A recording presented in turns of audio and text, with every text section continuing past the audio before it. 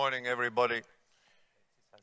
First of all, I would like to, as a veteran who was here at the creation in 2008, congratulate Thierry de Montréal and his extraordinary team to give us the chance to see each other again in person in this terrible crisis that we've had.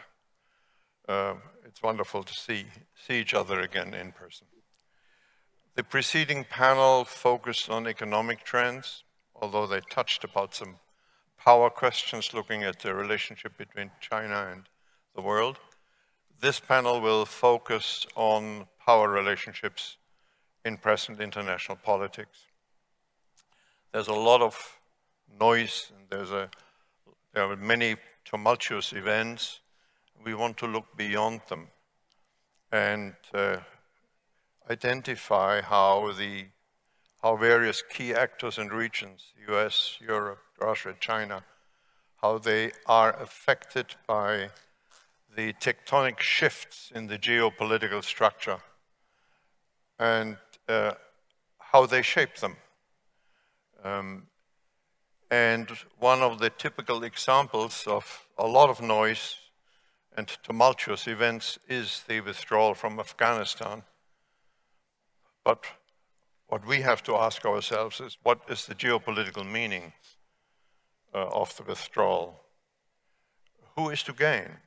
Some argue the US lost, others argue the US gained from this withdrawal.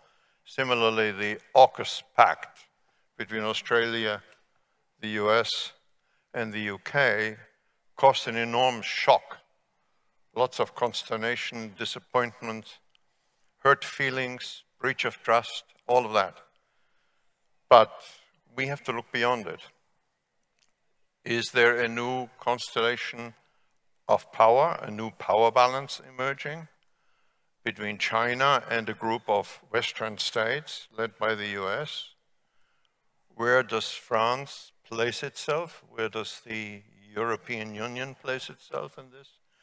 What role does the US accord to Europe? What do we have to think about the notion of European autonomy in this context? What does it mean? Is it real? Is it a genuine alternative? And looking at the somewhat inapt way the US pulled out of Afghanistan and organized the AUKUS pact, how is the US, the Biden administration, going to balance this, what the economist called ferocious complexity of reconciling, on the one hand, confrontation and conflict with China, with, on the other hand, the need for cooperation on global issues such as climate or health? And if we look at Russia, again, we have to go beyond the conflict, which is definitely the case, and at the moment relations with the world, with the West, are not really at their lowest point. We have to look beyond it and ask ourselves the geopolitical question of the future. And the Russians do that too. Is it in the West's interest to have a Russia that remains a satellite of a powerful and rising China? Is it in Russia's interest? And as we sit here, the Trade Technology Council created between the European Union and the US to reset their economic relationship is actually meeting in Pennsylvania. Are the two blocs still the most important power bloc in the world in terms of economics? Are they going to reformulate and redo the orders and regulations of the liberal world order, and do this at a time when the Biden administration has not discarded many of the protectionist and America First ideologies of the Trump administration? So these are open questions. And to conclude my questions, two general questions.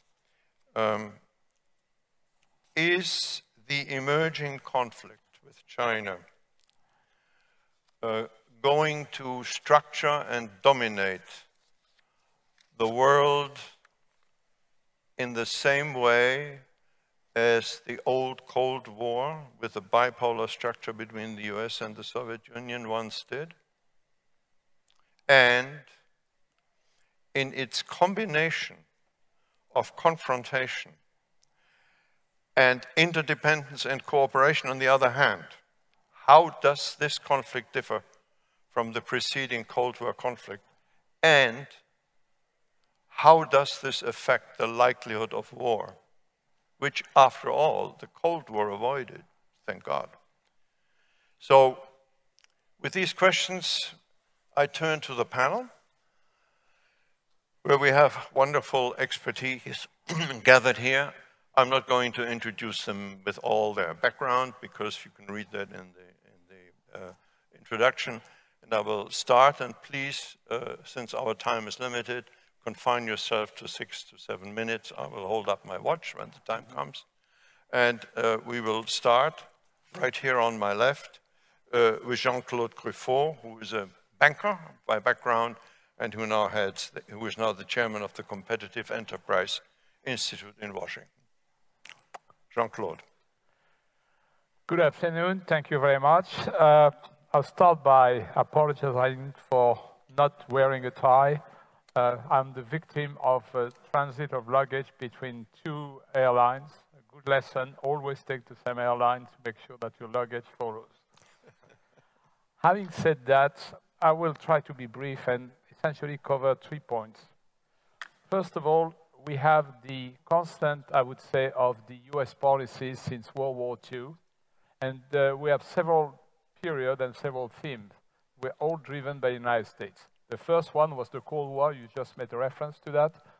That Cold War was specific in the sense that it was purely military. There was no other type of relationship between Russia and the Soviet bloc and the rest of the world. It was purely military. There was no investment. There was no trade. There were 2 different worlds. The Cold War we're talking about potentially between China and the rest of the world, or part of the world, is a very different nature. Then the Cold War was followed by the War on Terror. The War on Terror was a mixed bag, and the result was, in a way, and you mentioned Afghanistan. Personally, I think it was a mistake to be in Afghanistan for more than taking care of bin Laden and Al-Qaeda and tried regime change. We've seen that the basic failure of the War on Terror was this attempt to change regimes and impose a different type of institution, democratic institution, on societies and culture that were not ready for that. We can mention that's clearly the case in Afghanistan, that's clearly the case in Iraq, that's the case in Libya, and probably the case in Egypt as well. Then followed the Trump period, if you will. And the Trump period was essentially characterized by the fact, and I'm quoting someone else, Trump foreign policy was both moral and transactional. He had no ideology. Trump had never had any type of ideology. He had, if you will, sort of off-the-cuff reflex. He has fixation.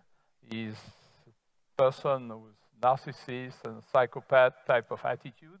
I can say some negative things on Trump because I'm also going to say some positive things about Trump.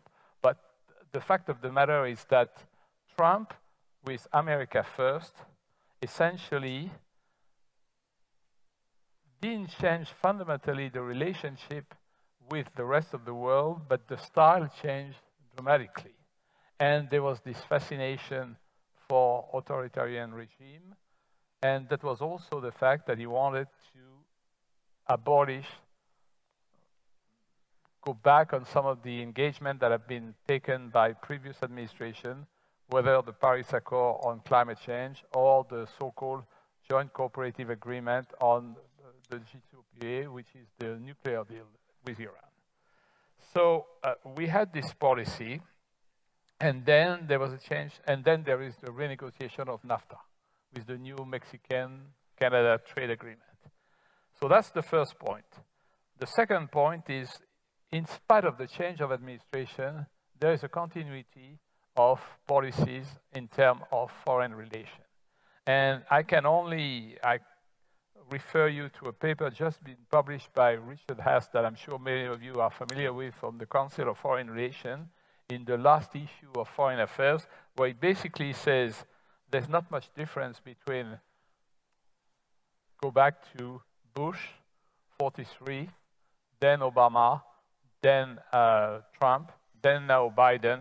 Essentially, as you mentioned, there's been no real change in terms of the protectionist measures that were taken by the Trump administration, the tariffs that were imposed on China, but also on European products, the limitation that we've seen in terms of international trade. These policies have not really been modified substantially. The only thing that you can say, there might be a difference of style, and I'm not even sure of that. And the second point is that we've seen effectively that Biden is trying, and you mentioned it for China, Biden is trying to rebuild the relationship, saying we may be in disagreement on other things, but at least we're in agreement on climate change. And then he sent Kerry to China recently, as you well know, and that was not a big success, to be perfectly honest. So there is some uncertainty about that. The other point that I want to mention is the building frustration that have occurred over the last decade and again over many presidencies. And we can talk about the percentage of contribution to the NATO budget.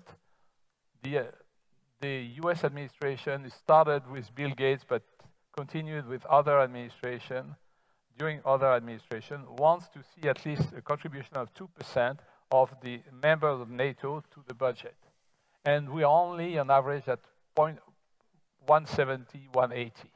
The only two countries that are spending more than 2% are the US and the UK. That explains a number of things. There was also some frustration on the other side. The Europeans signed an agreement with China just at the time of the change of administration in Washington in December 2020.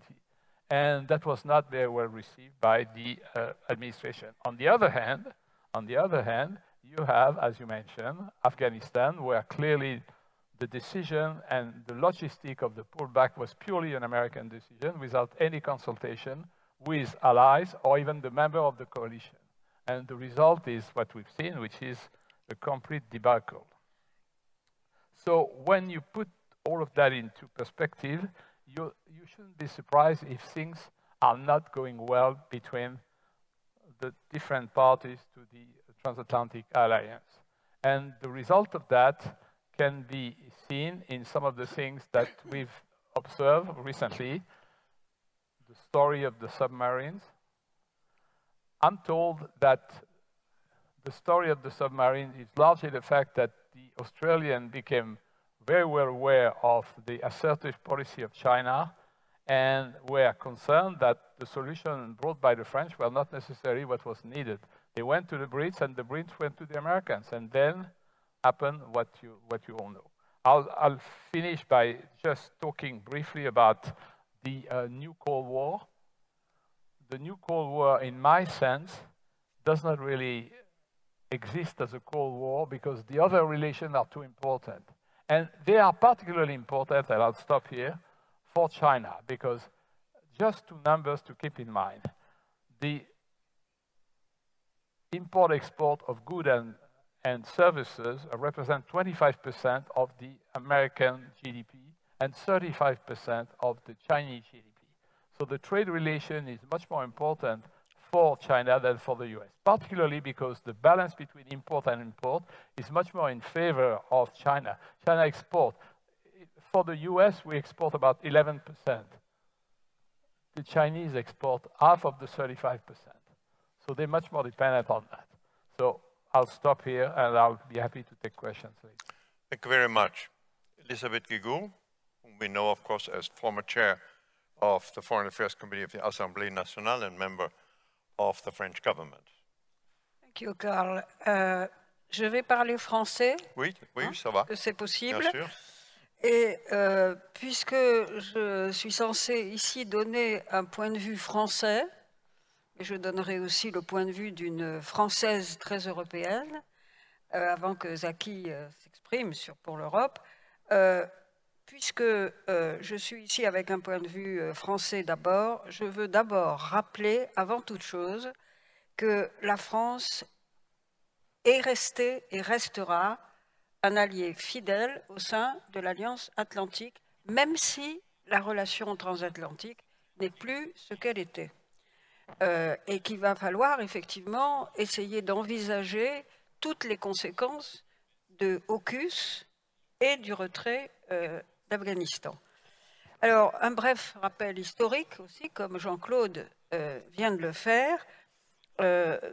D'abord, il y a eu une continuité remarquable dans la politique française vis-à-vis des États-Unis et de l'Alliance Atlantique.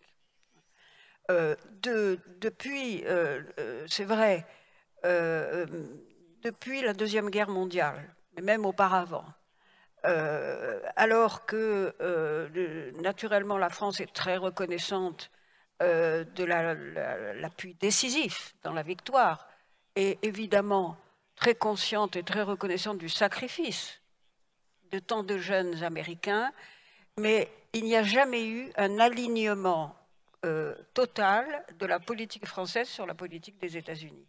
Et ça, on remarque ça du général de Gaulle jusqu'à Emmanuel Macron, en passant par François Mitterrand et par Nicolas Sarkozy et François Hollande. C'est-à-dire que alliés, oui, alignés, non. La France et l'Europe, au point de vue de la France, ont des intérêts qui peuvent converger, qui sont globalement convergents avec ceux des États-Unis, si on regarde les valeurs, naturellement, la volonté de maintenir un système multilatéral qui fonctionne, mais la France et l'Europe ont des intérêts propres à faire valoir, qui quelquefois ne coïncident pas toujours avec ceux des États-Unis d'Amérique. Et donc, si je veux résumer le point de vue français, je dirais aussi que la France, me semble-t-il, plaide pour qu'il y ait un partage des rôles, pour que sur ces ententes fondamentales qui fondent l'Alliance Atlantique, nous puissions travailler ensemble plutôt et travailler dans un bon esprit de respect mutuel et non pas, comme ça vient de se produire avec AUKUS, n'est-ce pas, avec des attitudes qui, au moins dans la forme, signons sur le fond, il y a peut-être dans le contrat, mais on voit bien que la dénonciation de ce contrat a moins de conséquences sur le plan industriel qu'il n'en a sur le plan géostratégique. Et c'est ça, me semble-t-il, qui est important. Or, ce que je constate personnellement avec regret, mais je ne suis pas la seule, c'est que depuis le début des années 2000, on assiste à un découplage, qui n'est pas un divorce, mais enfin un éloignement de la France, de l'Europe et des États-Unis. Et que ça ne remet pas en cause l'essentiel, heureusement, mais ça renforce le non-alignement, justement, sur les États-Unis d'Amérique, malgré les pressions plus fortes de ces derniers. Alors, il y a 3 dates, là, qui sont essentielles. 2003, la guerre d'Irak, qui a provoqué, dont on sait qu'elle a été fondée sur un mensonge, mais ça s'est su après, qui a provoqué une division entre Européens et un éloignement vis-à-vis des États-Unis, avec des répercussions sur le Royaume-Uni. Moi, je pense que c'est le premier acte du Brexit, il est là, la guerre d'Irak et la division. La deuxième date, c'est août 2013, quand les bombardements chimiques de Bachar al-Assad sur son propre peuple constituaient une ligne rouge pour Barack Obama.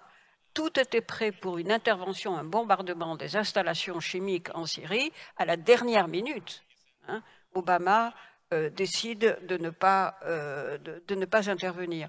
Donc après le discours sur le pivot asiatique, évidemment, ça a été ressenti comme un lâchage par les États-Unis.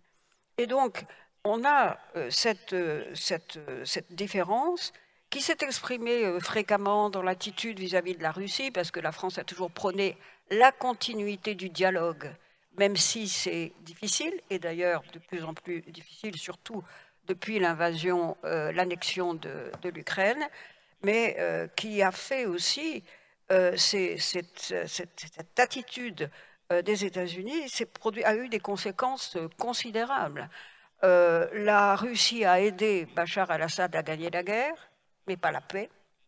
a étendu son influence dans tout le Proche et Moyen-Orient. L'Iran s'est trouvé beaucoup plus libre de faire ce qu'il voulait, et la Turquie également. Alors, après AUKUS, là où nous en sommes, certains disent « mais une fois que la France aura exprimé sa colère, c'était une vraie colère, it will be business as usual. It will not be business as usual. » Parce que, d'abord, mon sentiment, c'est que même si AUKUS peut avoir un intérêt tactique et a un réel intérêt tactique, pour le Royaume-Uni, c'est le premier accord global pour Global Britain depuis le Brexit. Mais ce n'est pas l'Australie qui va aider le Royaume-Uni à résoudre ces problèmes quotidiens qui font. Pour les États-Unis, bien sûr, c'est important de renforcer sa présence stratégique dans cet espace indo-pacifique. Mais quid des Européens qui ont une présence, qui ont une stratégie? J'imagine que Zaki va en reparler. Et puis, de toute façon, nous avons besoin d'être ensemble, Européens et Américains, pour faire face à ces enjeux globaux. Et nous avons besoin là aussi, et heureusement, je rejoins Jean-Claude, j'espère qu'il n'y aura pas de nouvelle guerre froide, parce que je ne vois pas comment on peut résoudre la question du climat en étant dans une guerre froide avec la Chine, hein, qui est le premier émetteur de CO2 au monde. Voilà.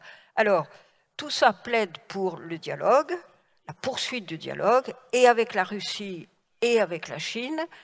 Ça plaide aussi pour que les Européens se recentrent sur les défis prioritaires pour eux, qui sont naturellement la sécurité à l'Est. Hein. Je suis heureuse de retrouver Bogdan, avec lequel nous avons un dialogue poursuivi là-dessus. La sécurité à l'Est, là, l'Allemagne joue un rôle fondamental, mais elle est ambiguë vis-à-vis de la Russie, hein, avec le Nord Stream. Mais la sécurité à l'Est, à rechercher avec Poutine, même si c'est très difficile. Et puis l'Afrique. Il n'y a pas d'enjeu stratégique plus important pour l'Europe que l'Afrique. Et c'est très important pour les États-Unis parce que la Chine ne cesse, la Chine et la Russie et la Turquie, ne cessent de renforcer leur présence sur ce continent qui, à mes yeux, est un continent d'avenir. Et en tout cas, si l'Europe et les États-Unis ont intérêt à ce que le sous-emploi des jeunes en Afrique, la sécurité dans le Sahel, la question du climat puisse avoir des solutions, je pense que les États-Unis ont tout à fait intérêt à ce que l'Europe soit beaucoup plus forte, se recentre, et à ce qu'on recherche une complémentarité plutôt qu'une compétition entre l'Europe et les États-Unis. Alors, je suis moi très heureuse que la naïveté vis-à-vis de la politique chinoise qui a prévalu un certain temps, les Européens se battant entre eux pour être les meilleurs amis de la Chine, ait pris fin. Je pense que maintenant, on examine avec lucidité ce qui se passe, mais en même temps, c'est aussi avec la Chine qu'il faudra trouver des solutions sur le climat. Merci beaucoup. I'd like to, perhaps later on in the discussion, come back to that question.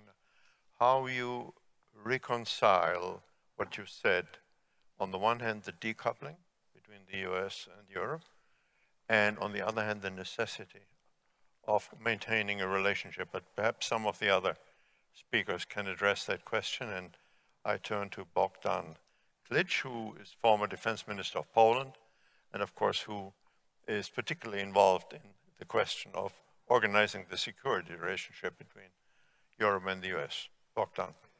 Thank you very much, Carl. I will not concentrate on the history, even the recent history between our meeting in Rabat and here, although so much happened that it would be necessary to mention that. I will concentrate on the current threats and challenges perception, not going too far, not going beyond the traditional Euro-Atlantic area. So some words about Russia, NATO and the response of the European Union.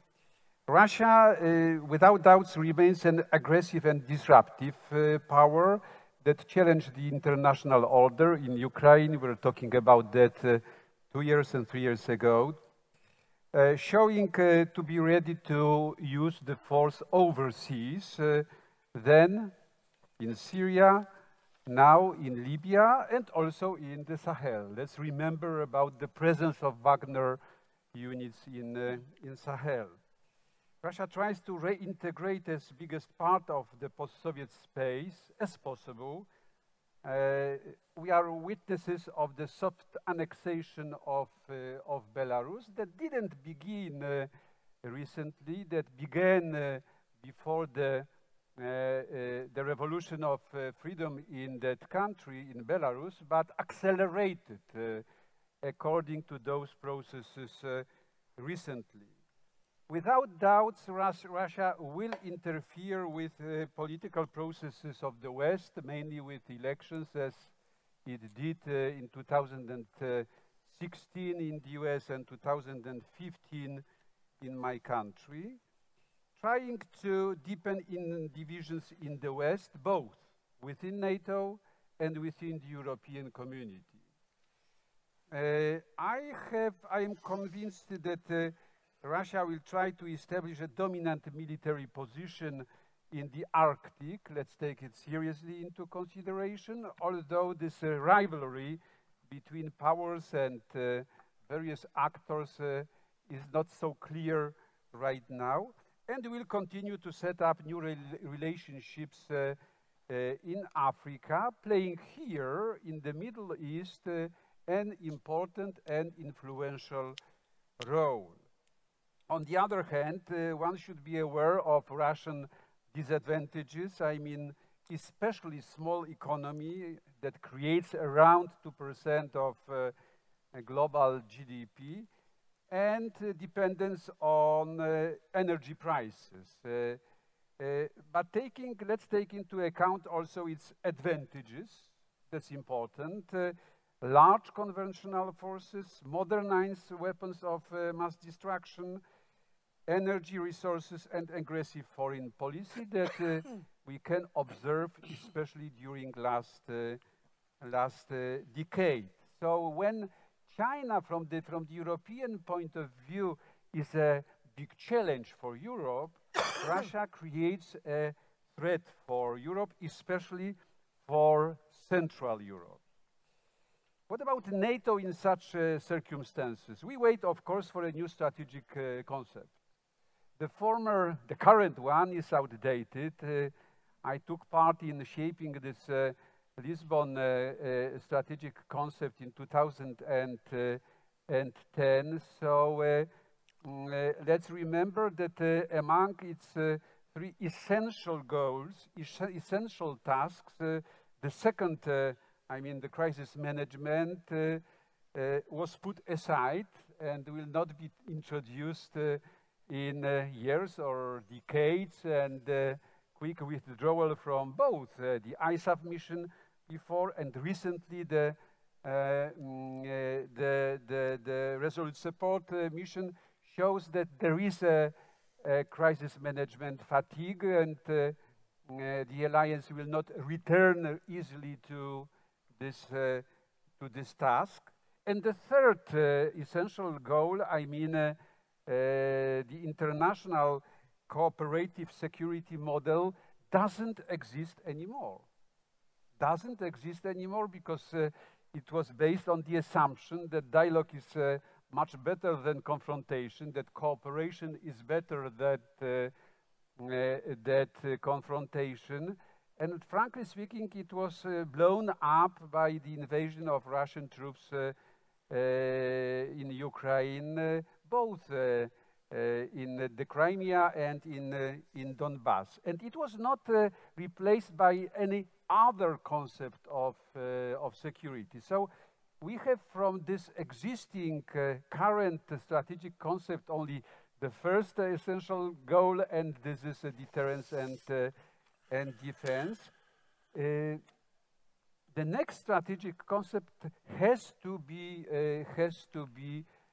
extended and has to incorporate the current challenges and current tasks stemming not only from Russian but also from Chinese foreign and security policy, and should respond to current main threats like, for example, energy or cyber threats. The report NATO 2030 is a kind of indicator what could be and what should be, according to my understanding, introduced into this, this concept and into the practice of the alliance. First of all, real political unity of NATO.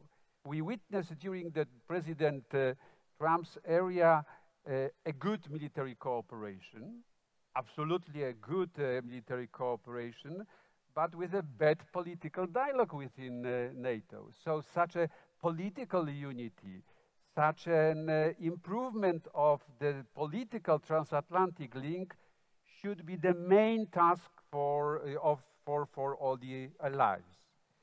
Secondly, what is important, it is the return to values, to those values that are important for both, I mean for NATO and for the EU, that were described in 1949 in the preamble of the Washington Treaty: democracy, the rule of law, human rights, public liberties, etc., etc. That should create the real basis for cooperation between nations. I don't exclude, of course, national interests, and they will be the driving force of the alliance, but this ethical basis should be reinforced. And thirdly, what was important part of the report, this is the cooperation with the European Union. Not only the political, but institutional cooperation with the European Union. I will try to continue this in the discussion because within the EU, right now, we are after the recovery from the crisis of political will as for the development of the common security and defense policy, with creation of European Defense Fund, with activation of PESCO, with a card mechanism, and with implementation of the global strategy of the EU. But we are facing another crisis connected with financial challenges that we face right now because of the coronavirus consequences. Thank you. Thank you, Bogdan. This question of reconciling Atlantic and European approaches to deal with security, we should really come back to that in the discussion because it's absolutely central in the wake of the present crisis between the US and Europe on the issues that were mentioned before. Absolutely. I'll turn to Jim Bitterman, who... Jim is not here. Oh, he's not here. I'm sorry. I'm very sorry.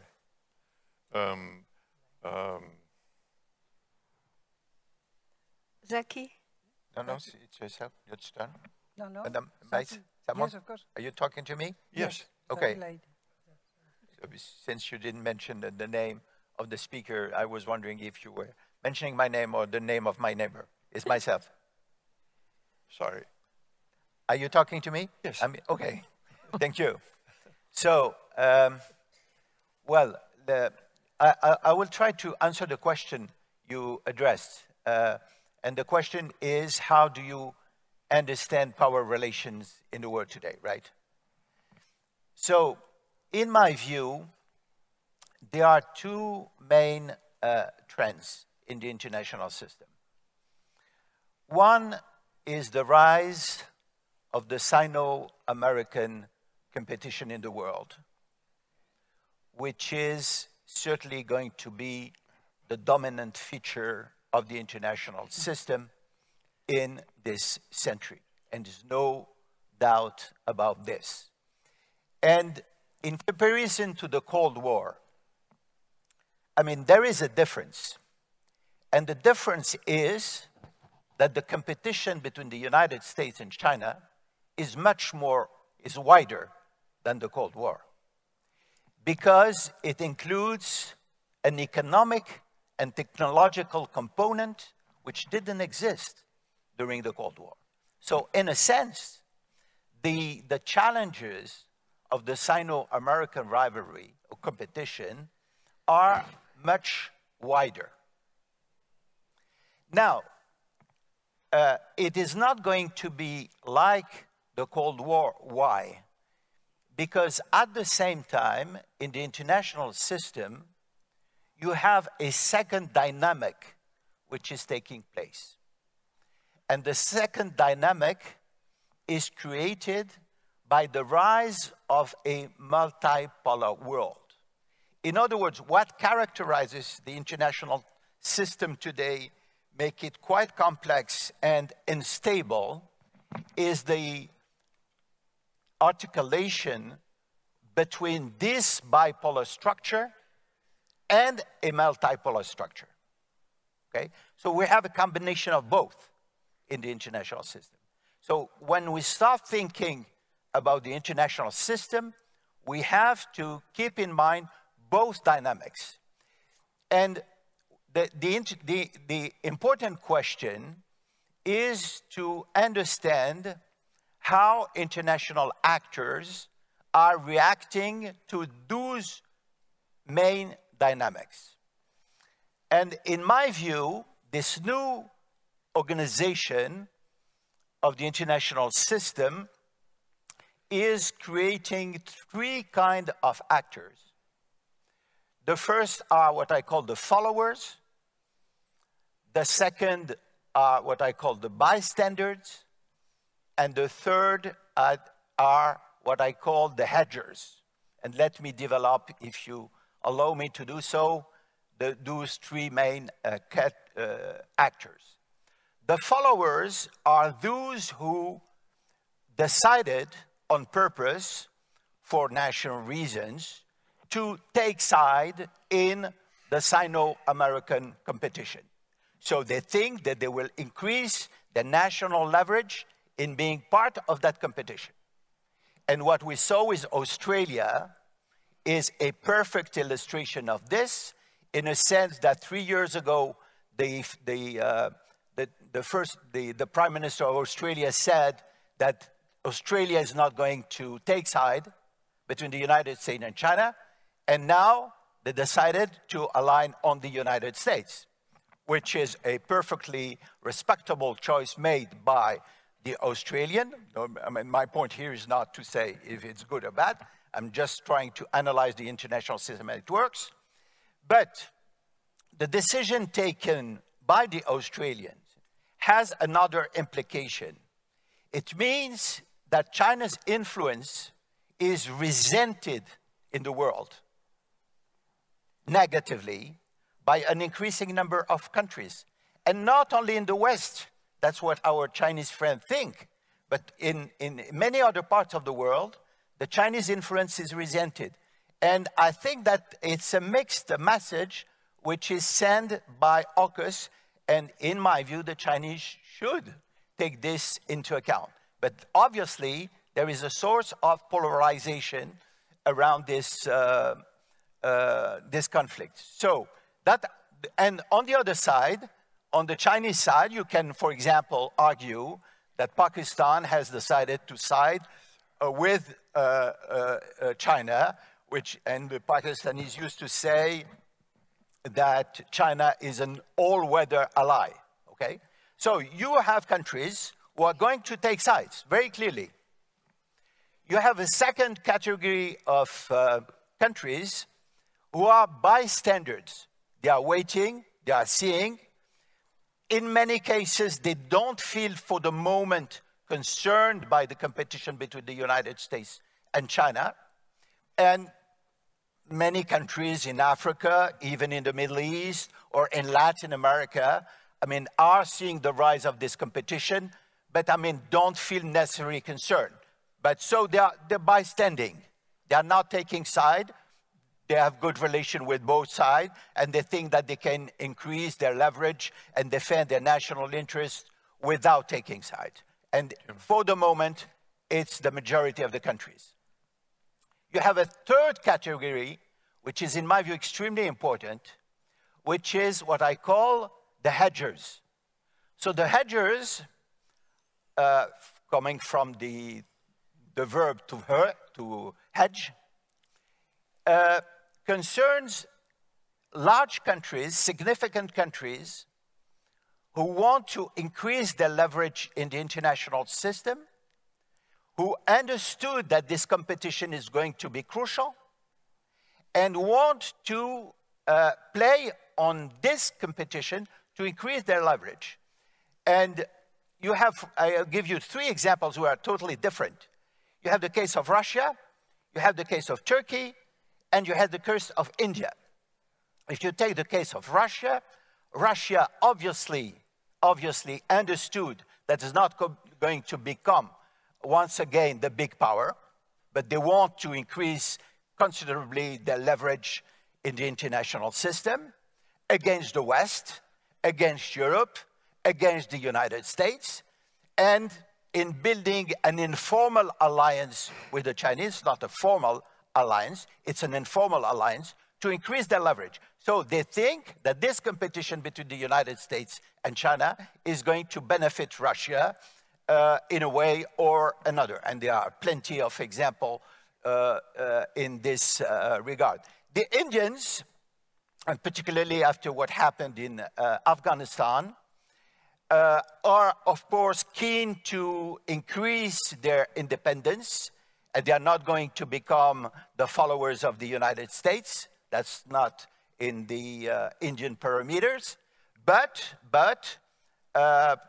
they are certainly going within the Quad, for example, increase the strategic cooperation with the United States, of course, to balance China, which is their main rival in the international system. And the third case, which is also very different from the 2 others, in the case of Turkey.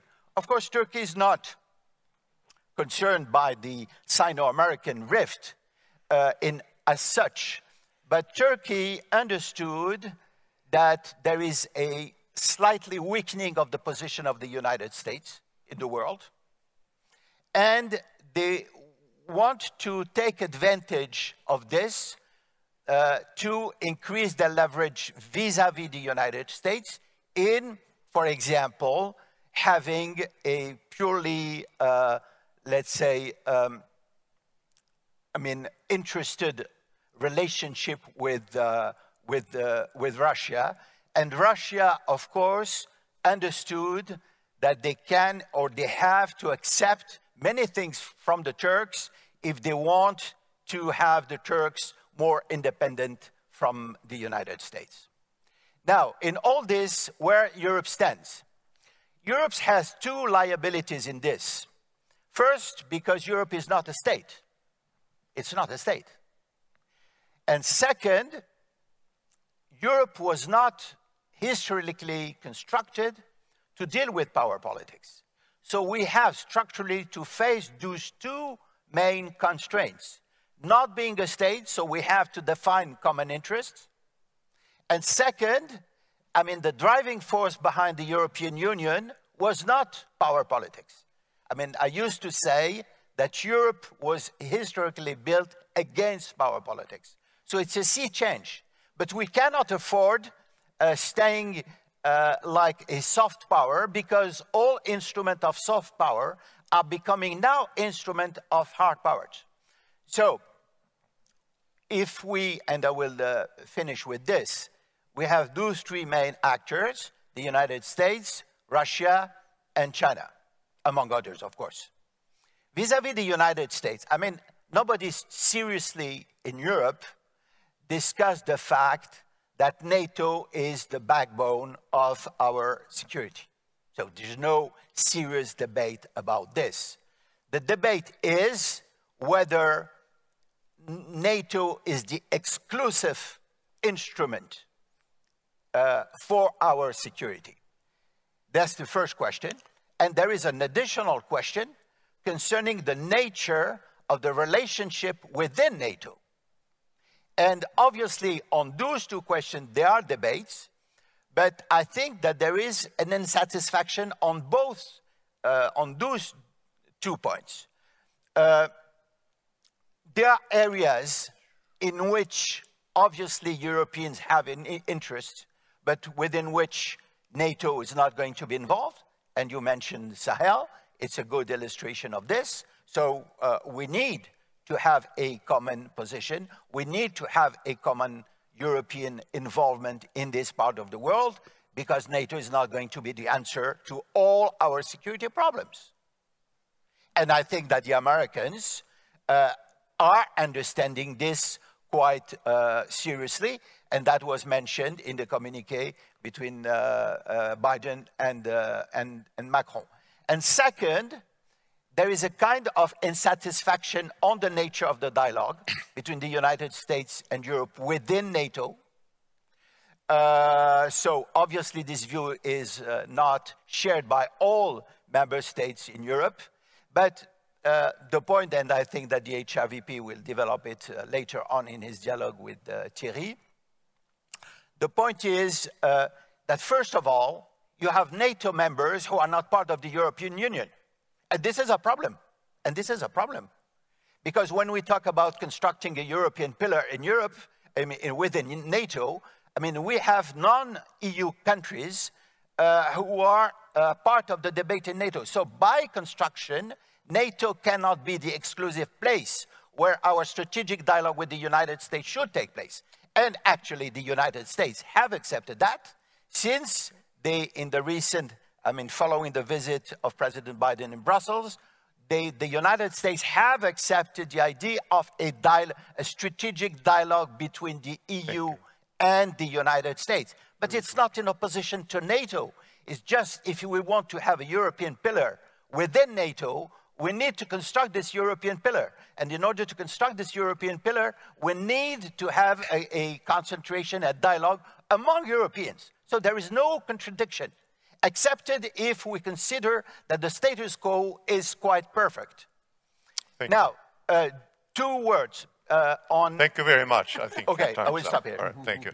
Thank you. This still raises the question whether, with regard to the Indo-Pacific, Europe, to use your expressions, will be a hedging or a following partner. And we turn now to Ana Palacio, former Foreign Minister of Spain, who will help us to define Europe's position. Merci, Carl. Moi, j'aimerais que tu oublies mon nom et comme ça, tu serais plus flexible sur le temps. Mais enfin, maintenant, sérieusement, merci Thierry et merci à l'organisation pour cette rentrée qui a toujours marqué la rentrée de l'année scolaire, de l'année vraiment de la pensée intellectuelle. Mais maintenant, ça marque une rentrée plus importante qui est la rentrée post-Covid. Well, I will switch into English now. I will elaborate on what Mr. Leitke has said. And I would say that speaking late, it's just like, it's difficult because you would like to respond or to back many of what has been said. So I will try to take another position. We always face these 2 poles, power and rules.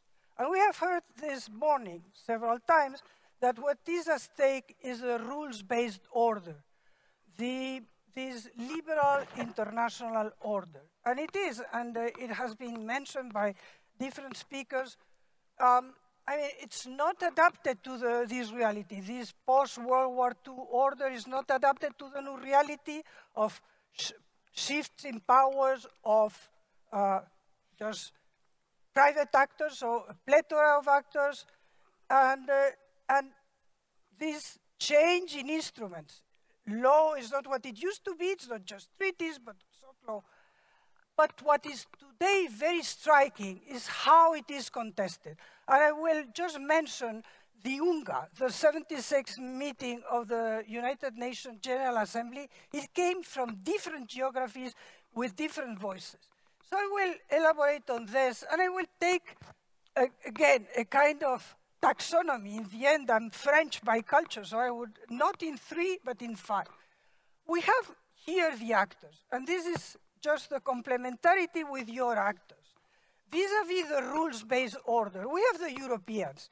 The Europeans are no doubt the standard bearers of the rules-based order, with internal problems. I mean, it has been mentioned by Bogdan externally, but also internally. We have to agree on what is the interpretation of Article 2, or to agree that the interpretation of Article 2 of our treaty is for the court. And we could go there, I leave it.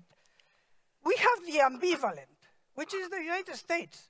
Ambivalent, historically, the United States created this order, but has always been ambivalent about participating. The United States just signs but not ratifies, and we have seen this from the inception of the 20s,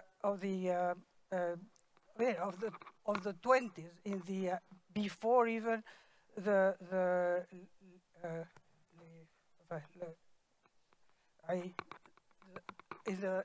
before the San Francisco Charter, and even then. We have then the smooth operator, and this is China.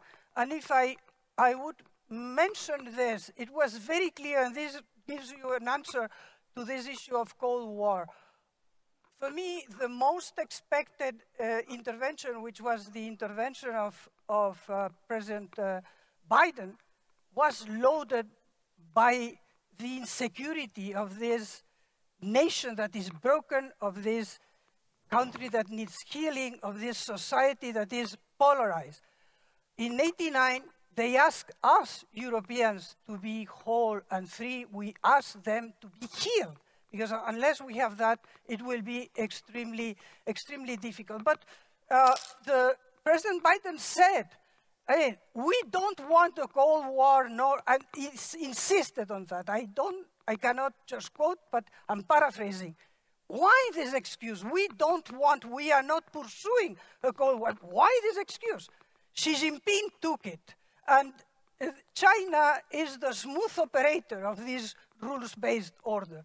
The smooth operator in bringing certain concepts that are completely alien, like the harmony concept, and taking advantage of this weakness of the United States. And then I would say that there is the world. And again in UNGA, in the General Assembly, it was extremely interesting to listen to other actors. I will mention Iran. Iran opened with an aggressiveness. You have mentioned about this aggressiveness about China. Iran was brutal. There are two events that have marked this year: the attack by the people against the Congress in the United States, and then people dropping from planes in Afghanistan. Afghan people dropping from planes in Afghanistan was brutal. But for me, the most salient in this complex issue was, this complex was Lavrov.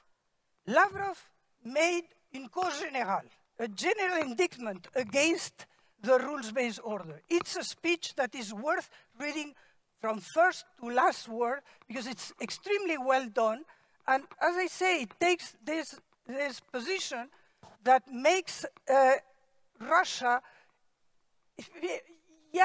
disruptive, but a disruptive strategies. So we have the standard bearer, we have the ambivalent, we have the smooth operator, and Russia has a clear strategy.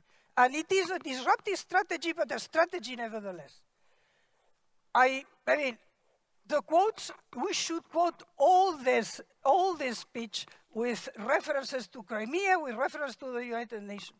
Last but not least, and this is hope, it's the intervention by India. I could mention other interventions by Africans that were extremely interesting, but as I don't have time, India.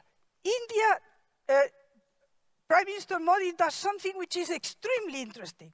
He dissociates democracy from the heritage of colonialism.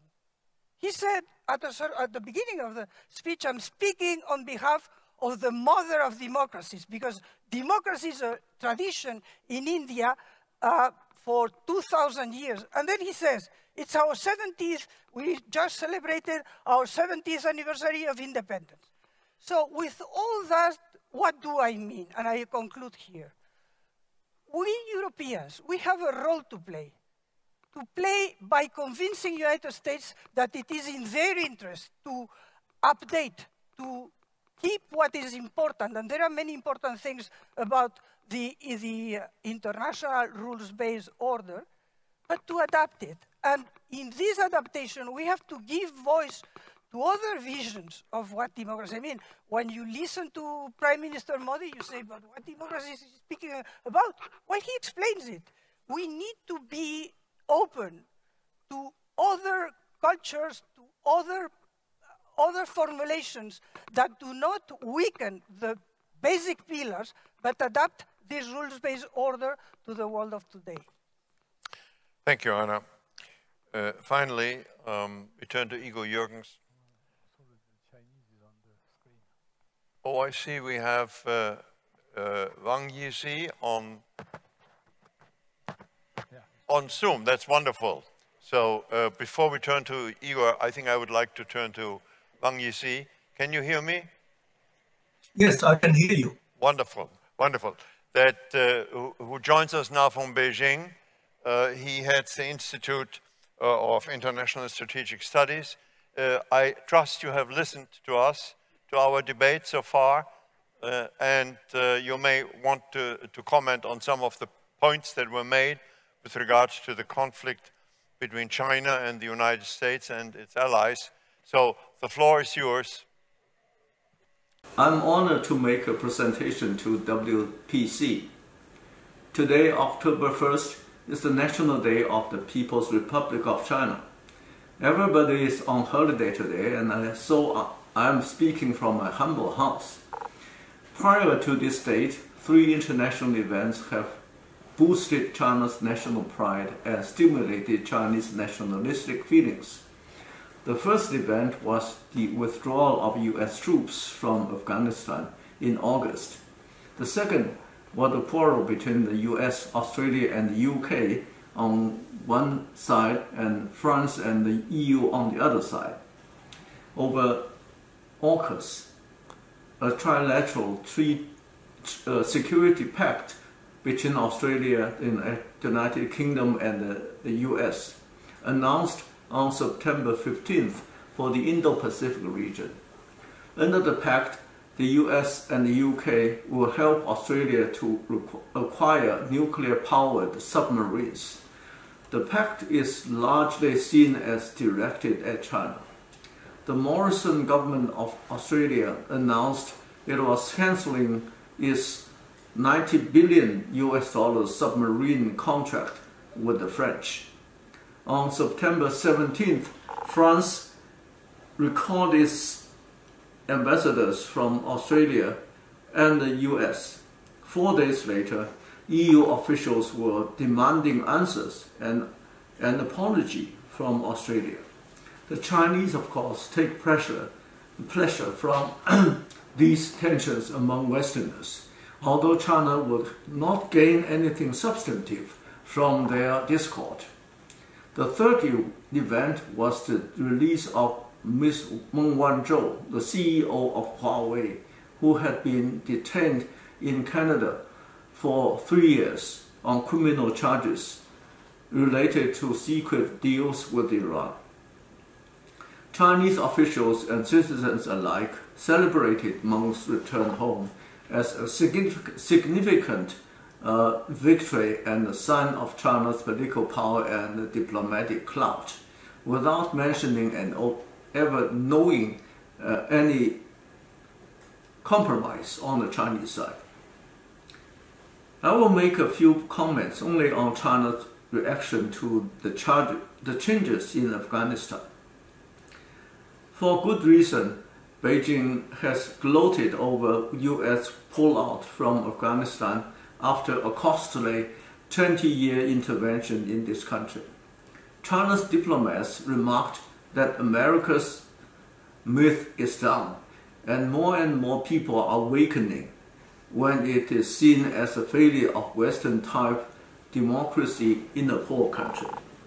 In the Chinese eyes, the loss of US influences in Afghanistan is a reflection of what China calls the East rising, West declining tide in global politics in general, and the waning of US power in the greater Middle East in particular. China's comparative advantage in Pakistan and the Middle East are twofold. First is economic and technological capacities. China borders Afghanistan and is seeking ways to engage with the Taliban regime when the West is reluctant to do so. China will provide food, winter weather supplies, vaccines, and medicine to Taliban-controlled Afghanistan worth almost $31 million. China will also be capable of improving Afghans' telecommunication networks in the Taliban-controlled area if needed, as it has done in the Gulf region. Such actions could strengthen China's hand at the expense of US influences. Now that China-US geostrategic competition intensifies, it is increasingly observed that China's gain is the West's loss. Another Chinese advantage is its diplomatic standing that does not offend any governments and groups in the Middle East and Central Asia. But India seems to be a loser after the Taliban's occupation of the country, backed by Pakistan. As a strong informal ally of Pakistan, China could use its leverage to gain better connections with the Taliban. China has already coordinated diplomatic activities with Russia, Central Asian states, Pakistan, Qatar, Turkey, and Iran on Afghan affairs. At the same time, China's Foreign Minister Wang Yi also talked to US Secretary of State Tony Blinken and NATO's chief concerning the Afghan situation. China urged an end to sanctions on Afghanistan and said Taliban should be given access to foreign reserves to ease financial crisis, underscoring its policy differences with the West.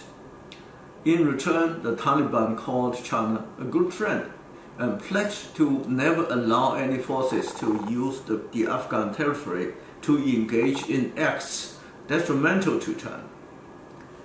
However, China also has its weaknesses in the region. For one thing, apart from Pakistan, China has few allies, and its social and humanitarian connections with regional states are limited. Its connections are basically with government officials. Compared to Western players, China is a latecomer in talking to local interlocutors.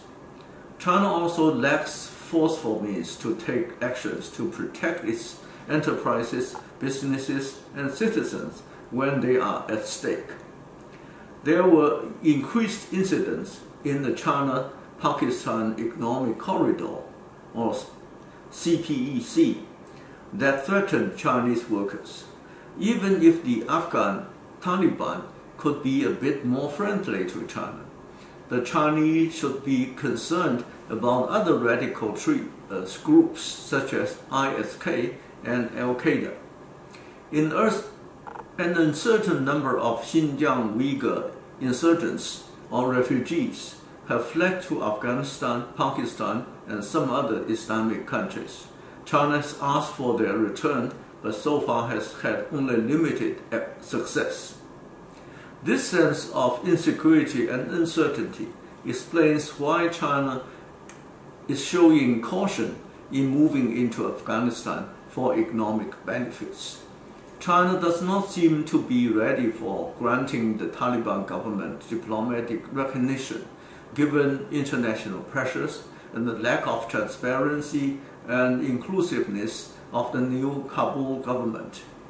In this sense, China is faced with opportunities and challenges alike. What is more, less US presence in the Middle East may mean more US presence in the Asia-Pacific region that China does not want to see. Thank you. Thank you very much, Yisi, for your remarks. We'll come back to them in our discussion. And finally, I want to turn to Igor Jürgens, who is the president of the Russian Union of Industrialists and Entrepreneurs. We've talked a lot about Russia. Igor, you may want to comment how you see the long-term future of Russia's relations with, particularly with the West, which at the moment are politically very bad, although, interestingly, trade is going up. All right, Igor. Thank you very much, Carl, and special thanks to Thierry de Montbrial, of course, for this fantastic opportunity to talk offline.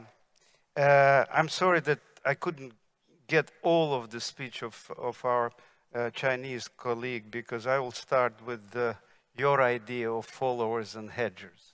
We are at the same time followers and hedgers. And believe me, inside Russia, there are followers who would definitely like to go along the centrally planning, economic and politically robust anti-Western policies. And there are hedgers who want to use this to restore the relationship with the West. In 2003, Mr. Putin signed strategic partnership and cooperation agreement with the European Union. We started building common economic space, common security space, common everything. Okay, so now we arrive to the situation of strategic confrontation. And vice versa, with the Chinese People's Republic, we were at war on Damansky Island 50 years ago, and now we're in strategic partnership, embracing each other. This partnership is not harmonious. Many in Russia think that economic cooperation is lopsided, one-sided, and investment is not coming. But militarily and politically, at this particular period, we don't have any other place to go, and this is a marriage of convenience, which will go on for some time, no question about that. But decoupling of the United States and China, which is taking place now, is very hard test for us too. It will bring more volatility on the financial markets, on economic markets, on the supply chain. It will bring more tension to the international system and to Russia also. And from the point of view of making an estimate whether it's a Cold War or not yet a Cold War but something else, I would say it's very close to the Cold War with this broadening of extent of the Cold War.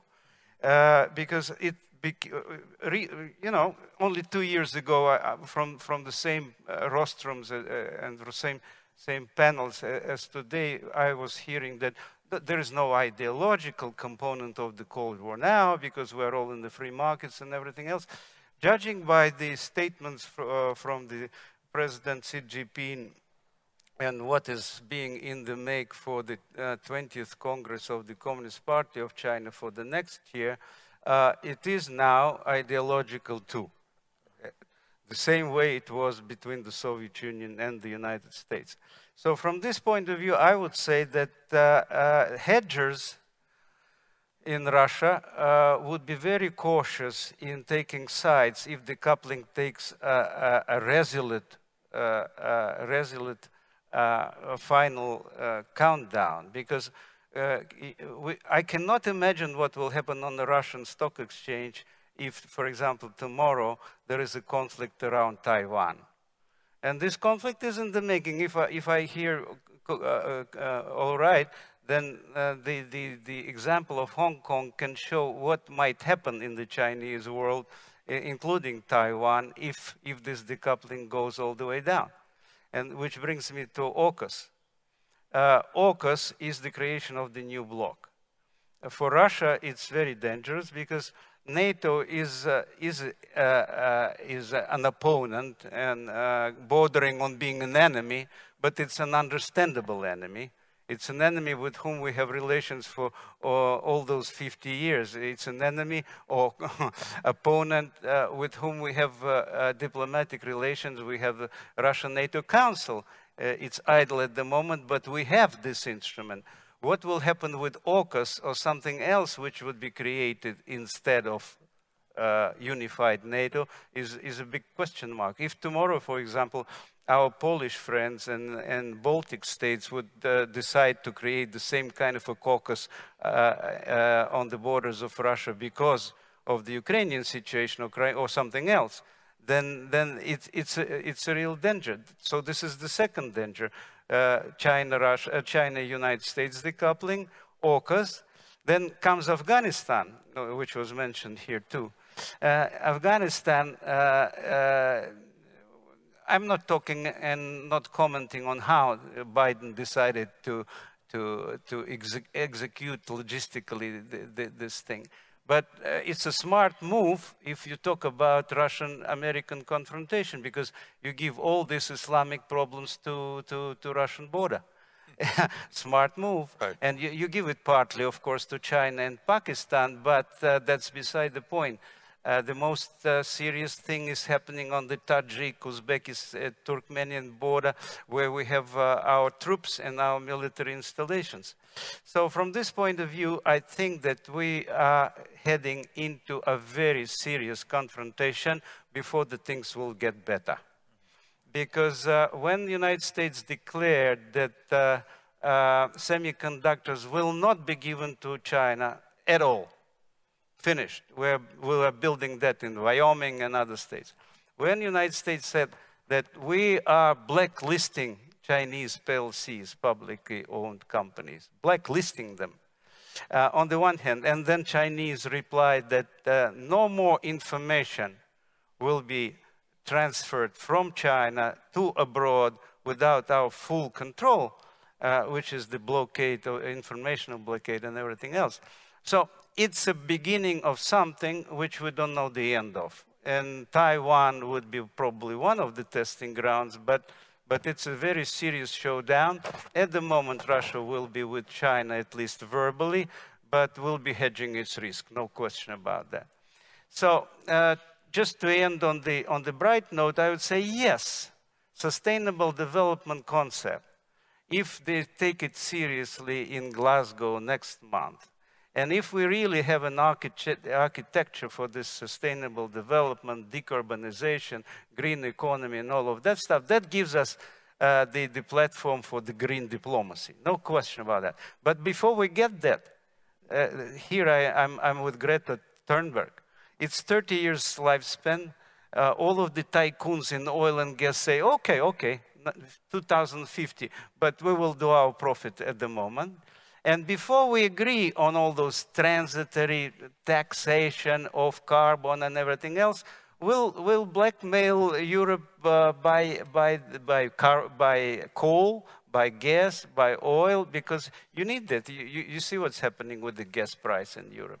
So this is, before we get better, we will get worse. And unfortunately, the blame should be put on both sides. And I would end by saying that my colleague on the right remembers perfectly well when in Brussels we signed cooperation partnership and we thought that we were in the same family. And where we are now, we see. Thank you. Thank you very much, Igor. We have about a quarter of an hour for the debate, so we have time for some, please, short questions from the audience and short answers. So let's start, and I don't see who would like to start from the audience. My name is Ibtisam Al-Kitbi. I am the head of Emirates Policy Center in Abu Dhabi. This competition between China and United States has been discussed in Bratislava, Global Security Conference.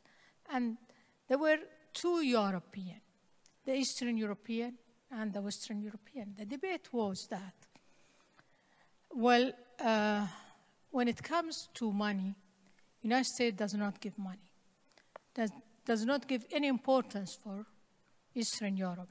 And if they ask to see the president, they've never been give the chance. While China comes with the money, and whatever they will ask, they will be given. Same in the Gulf.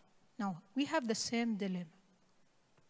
United States wants also, nowadays, of course, with the new alignment, that we give everything, but United States are not going to give anything, and they're asking us to leave China. Now, this is the dilemma. While you have your economy, the Chinese are able to help, but the Americans are not willing to help in terms of economy. Even with the protection, military protection, the Americans are moving away from the region. So the question now, if we are the Western European, the Gulfists, to choose between these two, this is also the question to be debated. Thank you. Eastern Europe was addressed, so Bogdan, and America was addressed for you. Okay, Bogdan, you start. And With pleasure. Thank you very much for this question, because it is important to underline this difference between the approach of the United States and the European Union towards China. We say in Europe that China is a challenge when Russia is a threat. And there is a difference with, for example, this opinion that was introduced into the national security strategy of the United States from 2018.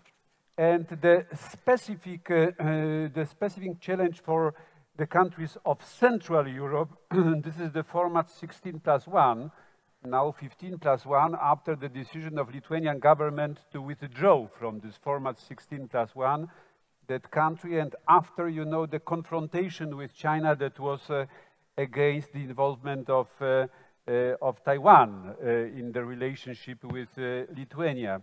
Majority of countries from Central Europe decided to weaken the relations with China, not to go as far as Prime Minister Viktor Orban from Hungary did, involving its country and its economy in the full cooperation with China, with the presence of banks and Chinese capital, instead of many other European partners. So within the European Union, we try to have the common approach to China, although I tried to describe, you know, those two, let's say, different positions, one of Lithuania's government and the other of Hungarian's government as well. Okay, thank you. Jean-Claude.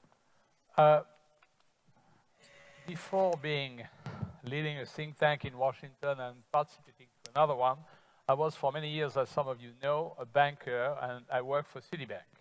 And between 2010 and 2014, I was based in New York, and I was covering the emerging markets and talking to companies and seeing how we can help in providing banking services around the world.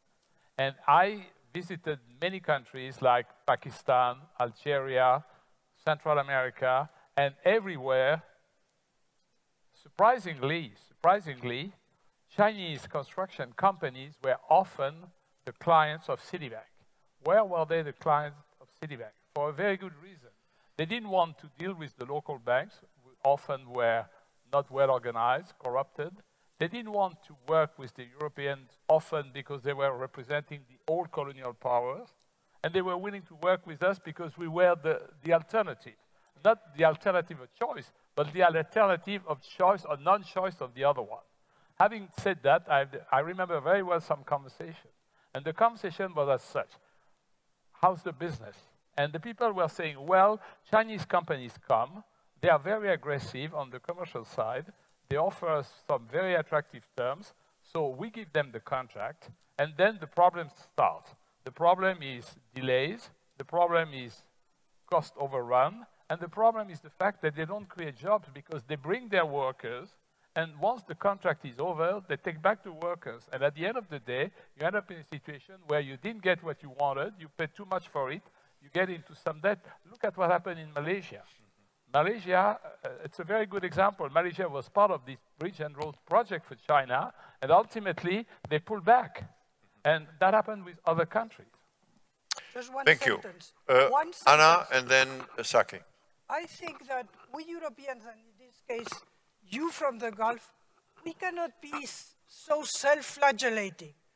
Yes, it is true that in our cooperation, there are strings attached. In our side, it's always human rights and so.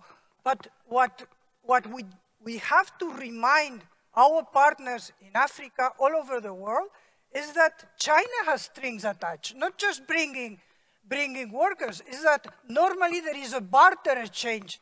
I build this stadium, and you give me the product of this mine. And this is what is behind.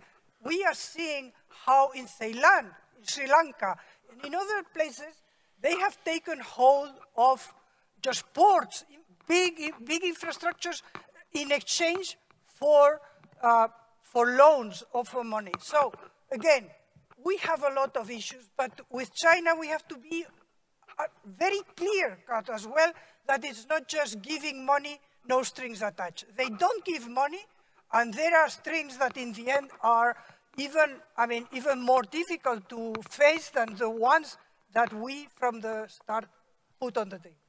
Thank you, Anna. I may ask Wang Yixi in a moment, but Saki, you have the next.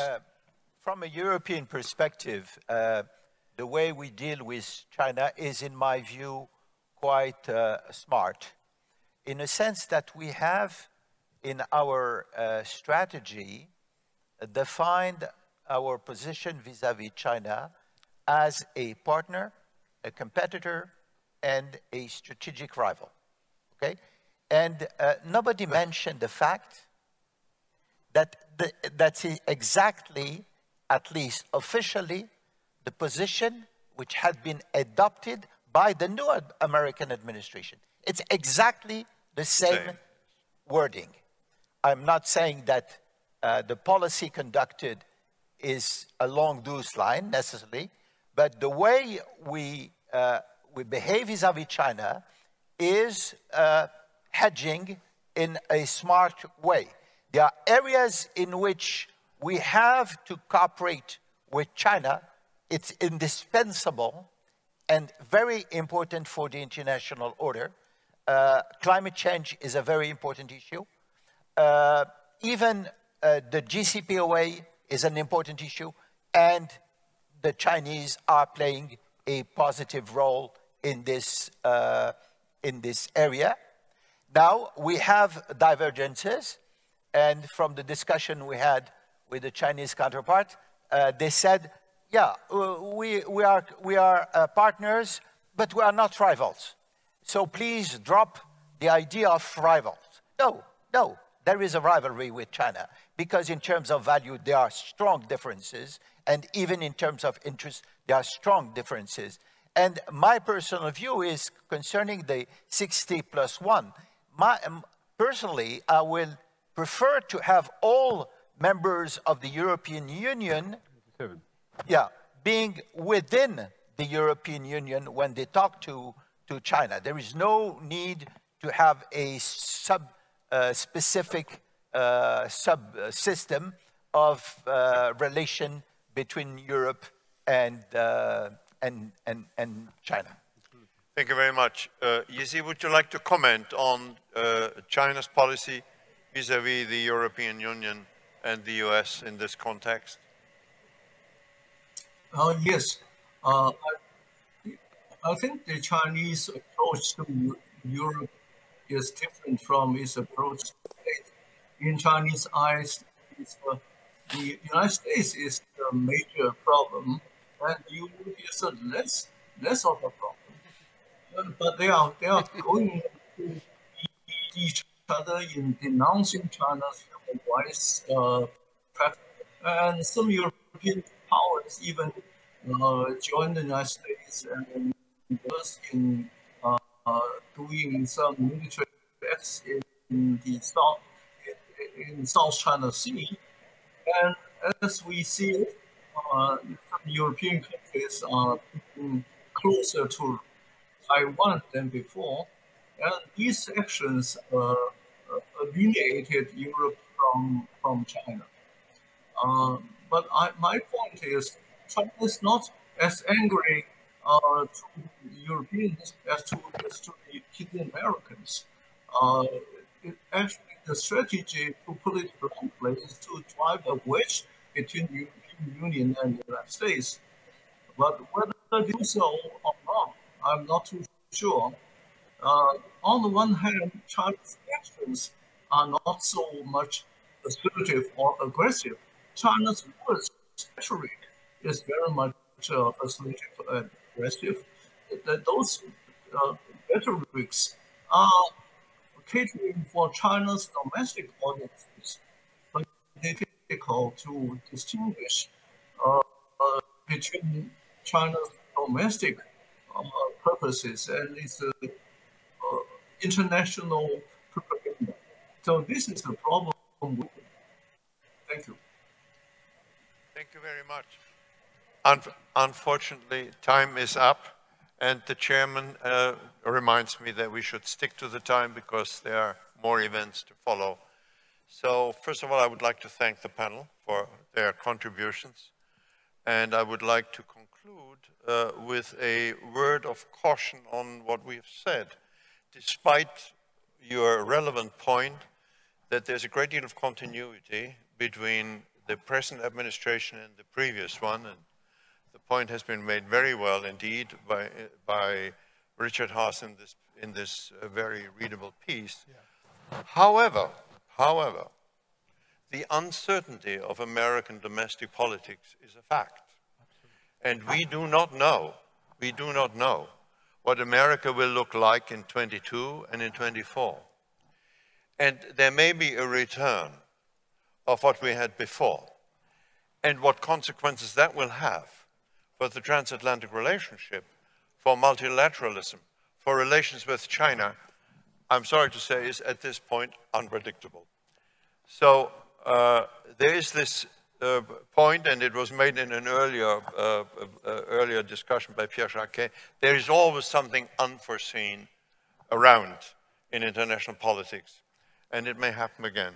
But in any case, at this stage, I think we can say that a new geopolitical structure is emerging. The Europeans are challenged to play a role in affecting this structure, and it poses enormous pressure on the Europeans themselves to get their house in order.